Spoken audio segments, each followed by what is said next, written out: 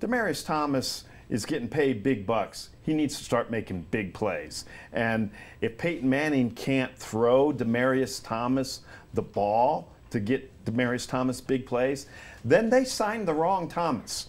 Because Julius Thomas, you can think he's a lightweight. I know that he disliked the Broncos organization, but he ran routes that Peyton Manning can still throw. And those interior positions, wide receiver positions, tight end, slot receiver, you got to beef that up. You got to.